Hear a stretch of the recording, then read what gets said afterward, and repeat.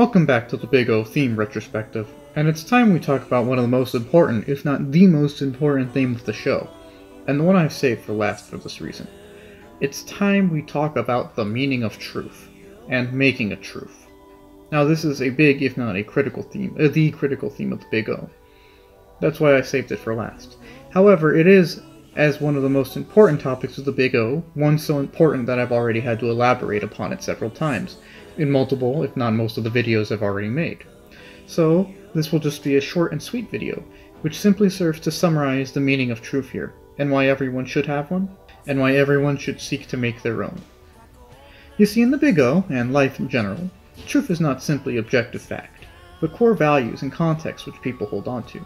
These core values and goals, in turn, give context and guidance and a foundation to a person's views and how they live their life. These, of course, vary greatly from person to person, and how they form also varies from person to person, whether they're handed down, or created through personal experiences, or any other mixture of life experiences. The thing is, people each hold their own, and they hold it dear, and it helps shape them, and helps drive them along through any hard parts of life. A person's truth serves as a sort of raison d'être. This term means reason for being, and the importance of a reason of being and how that connects to the truth is a critical one in the Big O. As noted earlier, the truth in the Big O is not just something that is factually correct, i.e. Roger wears black, and it's not necessarily limited to something more esoteric, like the existence of God. It is rather a vast sea, encompassing views on both ends of the spectrum. You see, these are both examples of truth, and there is many examples in between. Truth can be solely objective, and it can be solely subjective, although people's truths tend to be a mixture of both. Truth can be made for one, and by one, and it can be made for others and by others. People can pick and choose what parts of others' truths they incorporate into theirs, and in turn contribute parts of their truth to someone else's.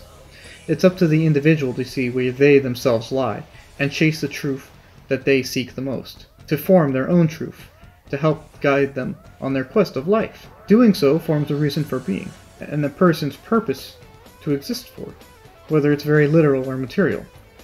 Literal ones could include Dan Dotson being a police officer. Not so literal and more metaphysical ones could be like Schwarzwald's quest to learn and enlighten the masses. Everyone needs to find some reason to be, some greater thing or goal or role to serve in, and doing so gives purpose to life and validates people. It doesn't have to be a great or noble thing. You don't have to be a great lord or king. Your truth could simply be something simple, like being a father, or, getting around to finally reading that book. It isn't something that has to be grand in the eyes of everyone, so long as it's grand in your own eyes, and gives you purpose and satisfaction, so long as you grow as a person from it. It's one of the beauties of truths. Everyone's truth gives them purpose, and anyone can find truth in almost anything. It gives them a drive, and this drive pits them against reality, forcing them to adapt to the world, and in turn grow as a person. Roger's reason for being was to serve the people as a negotiator, and this installs in him his own code, which ultimately sees him through to the conclusion of the series. Dan Dotson's reason was to be a cop, and this forces him to grow resilient so he can deal with all the scum of the city.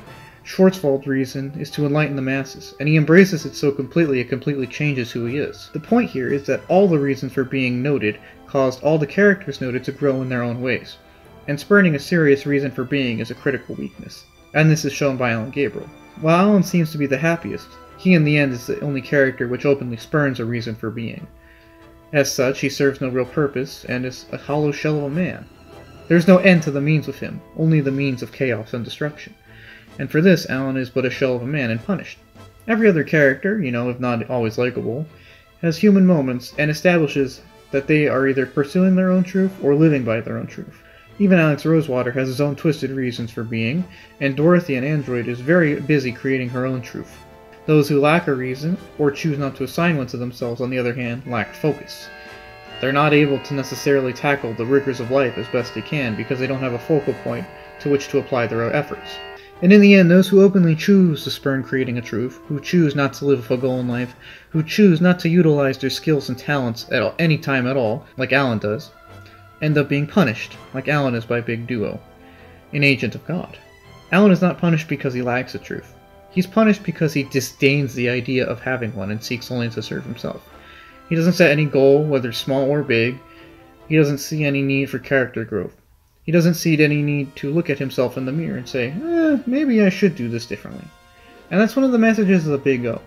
The Big O has shown that lacking a truth or reason for being is not necessarily a grievous character flaw. Instead, it is an opportunity to growth. See Dorothy, for example. She starts out with no reason. Well, she starts out with her reason for being ripped away from her. So you could say that she doesn't have a purpose for a little bit. However, she does make her own.